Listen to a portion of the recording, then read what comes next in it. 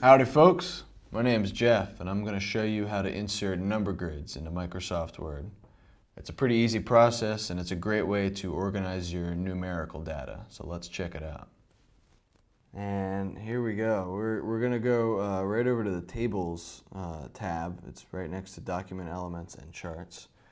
And this is a kind of a cool way of doing it. And you click on New and you're going to see a kind of a graph already appear there, and what you can do is drag your mouse over the number of grids that you want. You can do 2 by 2, you can do 3 by 3, 4 by 3, and wherever you bring your mouse, that is how big your chart will be. So I want to do one that is